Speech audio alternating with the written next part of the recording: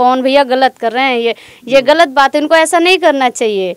ऐसी क्या वजह है कि अपनी वाइफ को रख नहीं पा रहे, छोड़ छोड़ के भाग जा रही है, क्या कमी है? अभी कितना बुढ़ाते रहेंगे, शादी करते रहेंगे, तो इनके लास्ट में वाइफ बचेगी कौन? आपके अंदर क्या कमी? आपके पास मतलब देखने में अच्छे खासे हो, बॉडी बिल्डर हो, लंबे चौड़े हो, नौजवान हो, ऐसा क्या, ऐसी कमी क्या है कि कोई टिक क्यों नहीं रही है? पवन सिंह का ऊपर से जोड़ी नहीं बना हुआ है, इनका नहीं बना हुआ, क्योंकि कोई वाइफ उनका नाम का है ही नहीं है कि ये इनकी वाइफ। आप चार को रखे हो, इतने राजा दशरथ हो गए हो, चार को रखे हो। अगर वो चारों इकट्ठा हो जाए, वो बोलेंगे मैं इसकी वाइफ हूँ, मैं इनकी वाइफ हूँ, वो बोलेगी मैं उनकी वाइफ हूँ, वो बोलेगी मैं उनकी वाइफ हूँ, उसमें तो झगड़ा होगा ना। फिर सुबह अक्षरा सिंह को लेके बवाल हो गया कि अक्षरा सिंह पवन सिंह की वाइफ है। क्या भैंस चराते थे, कहीं कीर्तन में जाते थे, कहीं भजन में जाते थे, कहीं क्या करते थे, कभी नौटंकी करते थे। कौन खेसारी की बात की, तो अगर वो बनाए हैं गाना तो वो भी तो यही बोलेंगे कि ये बोलेंगे हटवाए, मैं देखता हूँ कैसे हटवाते हैं, हम इतने पैसे वाले, चलो हम यहाँ पे देख लेंगे। वो बोलते हैं हम यहाँ पे देख लेंगे, किसी से कम नहीं है।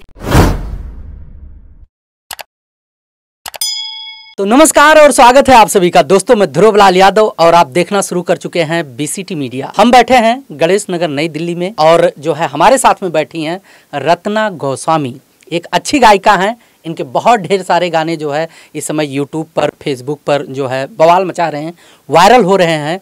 तो वायरल होने के साथ साथ मैंने सोचा कि जो भोजपुरी में कंट्रोवर्सी है उसको ध्यान में रखते हुए और साथ साथ में रत्ना जी एक हाउसवाइफ यानी कि गृहस्थी की जिम्मेदारी इन्हीं के ऊपर है, तो सब कुछ चीजें मैनेज करके ये कैसे गायकी को मैनेज करती हैं और कैसे मार्केट पर नजर रखती हैं, इन सब चीजों को ध्यान में रखते हुए बात करना है हमें रत्ना गोस्वामी से। तो रत्ना जी स्वागत है आपका बीसीटी में। सबको बहुत नमस्ते, आपको सर धन्यवाद जी। कैसी हैं? हम ठीक हैं सर। वैसे मुझे लग रहा है कि आप बहुत होपलेस हैं, क्या बात? अरे नहीं सर, थोड़ा घर की भी रहती है प्रॉब्लम, वहाँ का भी सॉल्व करना रहता है, यहाँ का भी सॉल्व करना रहता है हमको कि दोनों जगह हम यहाँ भी आके अपना गाना भी कर लें और घर में भी संभाल लें, बच्चे भी संभाल लें, बहुत सारी जिम्मेदारियाँ रहती हैं सर। अच्छा, ये गायकी का जो शौक होता है वैसे तो शुरुआत में सभी को होता है, लेकिन जब जिम्मेदारी बढ़ता है तो धीरे धीरे लोग गायकी से दूर हट जाते हैं अपने घरेलू जिम्मेदारियों को पूरा करने के चक्कर में। आप कैसे फिर से आ गई गाने के लिए? जी नहीं सर, ऐसा नहीं होता है। जिम्मेदारी को इसलिए वो हाउसवाइफ होती हैं, कही जाती है कि उनको भगवान ने इसलिए हाउसवाइफ बनाते हैं, उनको अपने बच्चों की, घर की, अपने सास ससुर की, देवरा जेठा सबकी जिम्मेदारी निभाना चाहिए। हमको क्या किसको कब देना है, क्या कब करना है। अगर हमें गायकी की अगर शौक है तो हमको अपने गायकी का भी समय निकालने से समय निकलता है, अपने आप नहीं निकलता है। जिस टाइम पे हम यहाँ आते हैं उस टाइम पे कुछ और कर सकते हैं, नहीं सो भी सकते हैं कि हम थके हुए रहते हैं सारे दिन, वो अपने ऊपर डिपेंड करता है ना सर। अच्छा, ये गायकी का शौक आपको कब से है? हमको सर गायकी का शौक झूठ नहीं बोले, हमें बचपन से था, लेकिन सर हमको यहाँ तक कोई लाने वाला नहीं था, क्योंकि जब हमारे पति, हम क्या बोलते हैं, अभी 5 साल हो गए हमको दिल्ली लेके आए थे, तो हम ऐसे ही फोन चला रहे थे, यूट्यूब चैनल से मैंने आपको मतलब नंबर मिला, आपसे कांटेक्ट किया, लक्ष्मी नगर में स्टूडियो है, यहाँ तक हम पहुँचेंगे, गाएंगे, इसलिए यहाँ तक हम आए। हमको कोई लेके आया ही नहीं है, हमारे अंदर हुनर था, हमको शौक थी, ये माता रानी की कृपा थी, यहाँ तक उन्होंने हमको पहुँचाया। अक्सर मैंने देखा है जो हाउसवाइफ होती है, मतलब जो घरेलू जिम्मेदारी जिनके पास होता है या जिनकी शादी हो जाती है, तो उसमें क्या होता है कि घर वालों का बड़ा हस्तक्षेप होता है, आने जाने से, गाना गाने से, यहाँ आना वहाँ जाना, ये वो दुनियादारी बड़ा प्रॉब्लम होता है।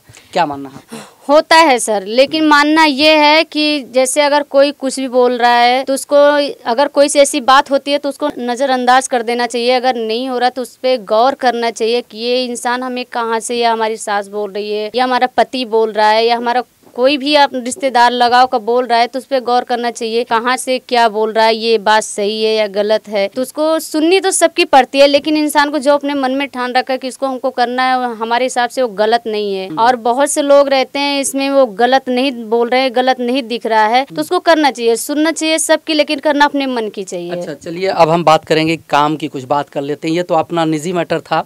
अच्छा, ये बताइए भोजपुरी गाना कब से सुनती हैं आप? भोजपुरी गाना हम सर ये खेसारी लाल जब से आए थे हम तब से सुन रहे हैं। अच्छा, और पवन सिंह तो उनसे पहले शायद आए हैं, तो उनका गाना हमने नहीं सुना। पहले सबसे हमने क्या बोलते हैं मनोज तिवारी का गाना सुना था अपने बचपन में, पहली बार शहर की तितली निकाला था।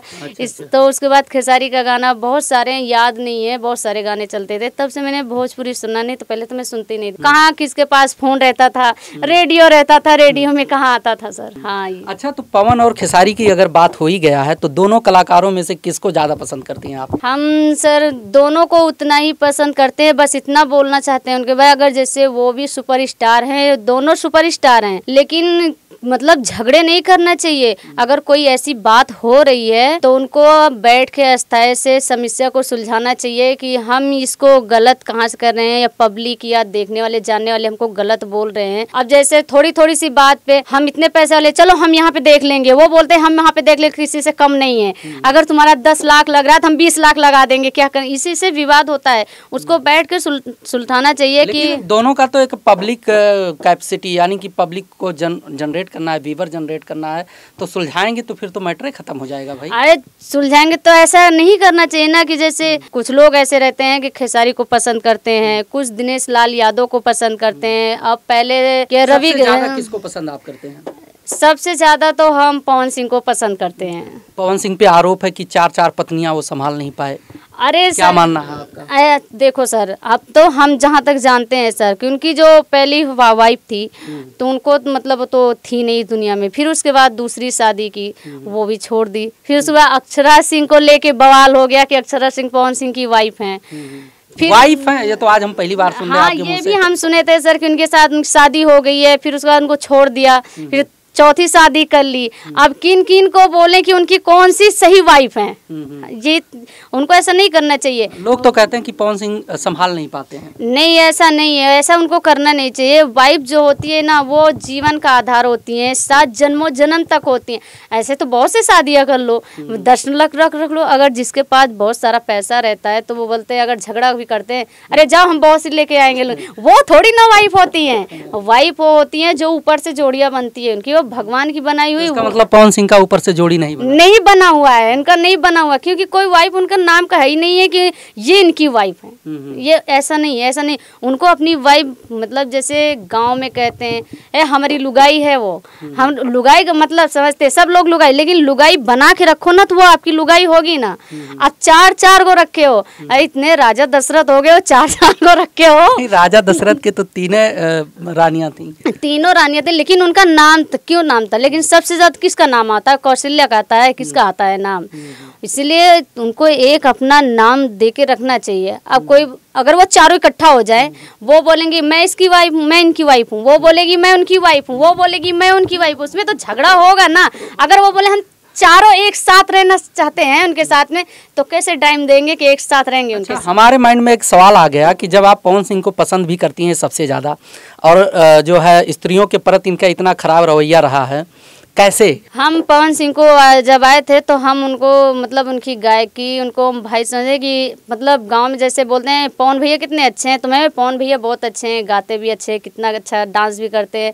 उनके साथ ज़्यादा करके क्या काजल राघवानी रहती थी यहाँ, इन दोनों को हम दोनों को बहुत पसंद करते हैं कि इनकी जोड़ी गाना में, पिक्चर में, हर जगह बहुत मतलब अच्छे लगते थे। लेकिन जब से ये शादी का माहौल चलने लगा तब से दिल में थोड़ा थोड़ा हमें भी फीलिंग उठने है, पवन भैया गलत कर रहे हैं, ये गलत बात है, इनको ऐसा नहीं करना चाहिए। क्योंकि क्या ऐसी वजह है कि जो उनकी बीवियाँ टिक नहीं रही है? ऐसी क्या वजह है कि अपनी वाइफ को रख नहीं पा रहे, छोड़ छोड़ के भाग जा रही है? क्या कमी है उनके? पवन सिंह, अगर आप इस वीडियो को देखते हैं तो आपको जवाब देना बनता है। आखिर वजह तो बताओ, आखिर वजह क्या है? रत्ना गोस्वामी जी पूछ रही हैं कि आखिर वजह क्या है कि 4 बीबियां आपकी नहीं रुकी? जी हाँ, ये क्यों नहीं रुकी? ऐसा क्या आपके अंदर क्या कमी? आपके पास मतलब देखने में अच्छे खासे हो, बॉडी बिल्डर हो, लंबे चौड़े हो, नौजवान हो, ऐसा क्या, ऐसी कमी क्या है कि कोई टिक क्यों नहीं रही है आपके साथ? मतलब आपके जीवन भर के लिए साथ निभाने के लिए कोई 3 साल रह रही है, कोई 5 साल रह रही है, कोई 6 साल रह, इसको रहना थोड़ी ना मानते हैं। अब जैसे एक भी होती है, पहले के ज़माने में जो शादी हमारे दादी दादा के, वो बूढ़े हो गए, ख़त्म भी हो गए, इनको कहते हैं बीबी, ये इनको कहते हैं पति। अब बताओ, अब ये कितना बुढ़ाते रहेंगे, शादी करते रहेंगे, तो इनके लास्ट में वाइफ बचेगी कौन? कौन? उनका नाम तो होना चाहिए। अब इन जैसे ये आधार बनता है, पति पत्नी का नाम रहता है, तो कितने पत्नियों का नाम जोड़ेंगे अपने आधार पे? कानून डिसाइड करेगा ना, जब भाई इतना सब कुछ हो। अब हम ये बोल रहे हैं भाई, हम तो कुछ ये नहीं ज़्यादा बोल सकते, क्योंकि हम उनको इसलिए कि बहुत अच्छा समझते थे, लेकिन हमको ये गलत लगने लगा, जैसे हम उनको भैया बोलते कि पवन भैया कितने अच्छे हैं। अब बताओ, सब लोग उनके बारे में बुरा बोलते हैं तो हमको बुरा लगता है कि नहीं लगता है? अगर पवन भैया ये चीज़ देखेंगे तो समझे हम क्या गलत बोला है। अगर गलत बोला होगा तो उसके लिए माफ़ करेंगे, अगर सही बोला होगा तो उनके ऊपर डिपेंड करता है वो क्या कहते हैं। चलिए, तो निजी मैटर था पवन जी का। ये बताइए, भोजपुरी में आज के समय पे बड़ा कंट्रोवर्सी हो रहा है, झगड़ा हो रहा है पवन और खेसारी के बीच में। आखिर दोनों में से गलती किसकी है? अभी इसमें दोनों से गलती किसकी है? आप भी देखते होंगे सोशल मीडिया पे बहुत से वीडियो आते हैं, सबसे ज्यादा लफड़ा उत्पन्न करने वाला कौन सा बंदा है? सर ये बात होती है कि जैसे अगर कोई झगड़ा बनता है, उन दोनों की बात हो गई कि उनमें देखो कि खेसारी से फ़ोन पे आता है, ऐसे आता है, न्यूज़ पे आता है कि इन दोनों में झगड़ा हो रहा है, लड़ाई हो रहा है, किस बात को लेके, और बोलना मत, ये मत करना, वो करना, मतलब ऐसे बहुत से बात होती है। तो दोनों ही सुपरस्टार हैं, ऐसे कोई किसी से कम नहीं है कि मतलब कि पवन जी कम हैं कि खेसारी जी कम हैं। दोनों अब ये की बात देखो, यहाँ पे देख लो क्या बोलते हैं, दिनेश लाल यादव हैं, और क्या बोलते हैं इनको, मनोज तिवारी जी हैं, और रवि किशन जी। इनका क्यों नहीं सुनाई दे रहा है जितना इन दोनों को सुनाई दे रहा है? क्यों सुनाई दे रहा है? ऐसी क्या वजह है? गलती किसकी है दोनों में से? दोनों में से देखो, थोड़ा जैसे दोनों में झगड़ा होता है तो किसी की एक गलती रहती है, किसी की दो गलती रहती है। तो एक गलती दो गलती नहीं मानी जाती है, दोनों की बराबर गलती मानी जाती है। मतलब आप बचना चाह रहे हैं, किसी एक का नाम लेना नहीं चाह रहे हैं? नहीं भाई, ऐसा नहीं है कि आपके नजरिए में तो आया होगा कि पवन गलत है, नहीं खेसारी गलत है, कुछ नहीं तो हाँ, खेसारी जी, अब जैसे खेसारी जी गलत हैं, ये हैं कि वो पहले ऐसे थे कि मतलब जब उन्होंने गायकी में, सिंगर बनने में या फिल्मी दुनिया में आए होंगे तो हमारे ही जैसे वो भी थे ना, एक दिन वो भी था कि यहाँ तक कि क्या बोलते हैं कि मतलब देखा था मैंने कि गांव तो गई नहीं थी, क्या भैंस चराते थे, कहीं कीर्तन में जाते थे, कहीं भजन में जाते थे, कहीं क्या करते थे, कभी नौटंकी करते थे। फिर उसके बाद गायकी के लिए अपने मुंह से खुद बोला है कि मैंने यहाँ तक कर्जा भी लिया था, मैंने अपना, हमारे माँ बाप ने ऐसा कोई बचा नहीं था जो हमारे लिए किया नहीं होगा कि हम गायकी पे पहुँचे। तो वो अपनी ही स्थिति याद करने की, सब लोग ऐसे ही सोच के पहुँचते हैं कि वो अपने घर से, जैसे कोई नया सिंगर आ गया, अगर उससे गाना नहीं आ रहा है तो वो सोच रहे चलो खेसारी भैया ये गाना गाया है, उस पर थोड़ा सा हम घुमा के इनके जैसा हम भी गाना निकाल लें। अगर ऊपर वाले की कृपा से गाना चलने भी लगा तो उनको ऐसा नहीं करना चाहिए कि वो गाना बंद करवा दें। ये तो कंपनी का मैटर हो जाता है, राइट का मैटर हो जाता है इंटरनेट पे, कॉपीराइट। हाँ, कॉपीराइट का ये मतलब हो जाता है। तो कंपनी हटवाती है, खेसारी कहाँ हटवाते होंगे? खेसारी क्यों नहीं, अगर वो भी बोलते हैं ना कि ये तो मैंने इससे पहले ये गाना हमने गा दिया है तो इस पे ये नया गाना निकल आया। अगर वो छोटे मोटे भी जगह पे जाते हैं, अगर कोई छोटे भी स्टूडियो में जाते हैं गाना गाते हैं तो अपना नाम कमा लिए हैं। अगर वो कैसे भी गाना गाते हैं तुरंत वायरल हो जाता है, उसमें टाइम नहीं लगता है। अगर जो मतलब ऐसे छोटे सिंगर रहते हैं, अगर वो सोचते हैं कि हम गाएं, वो कितना भी अच्छा से अच्छा गा दे, कितना भी पैसा लगा, कितना भी मेहनत कर दे वो, लेकिन उनका नहीं चलता है, उनका नहीं। अब इसी यही बात आती है विवाद वाली कि दोनों में लड़ाई क्यों हो रही है। इसीलिए अब हम, अगर वो हमको कुछ बोलते हैं तो हम तो ये सोचेंगे चलो कोई बात नहीं है, वो पैसा वाले हैं, कुछ भी कर सकते हैं, चलो भैया हटा दो, कोई बात नहीं है। और रह गई बात पवन खेसारी की बात की, तो वो अगर वो बनाए हैं गाना तो वो भी तो यही बोलेंगे कि ये बोलेंगे हटवाए, मैं देखता हूँ कैसे हटवाते हैं, क्या करते हैं वो। तो इसी में तो झगड़ा फैलता है ना। आज जैसे पवन के गाने पे खेसारी ने कोई गाना निकाला, या खेसारी के गाने पे पवन निकाला, पवन के गाने पे खेसारी ने निकाला, हल्का सा भी मिस्टेक हो गया, थोड़ा सा भी धुन आ गया उसमें, है ये तो मेरा गाना है, कैसे किया इससे, इसको कैसे किया, इसको कैसे गाया। तो दोनों में झगड़ा नहीं करना चाहिए, उसको सुलझाना चाहिए ना कि हम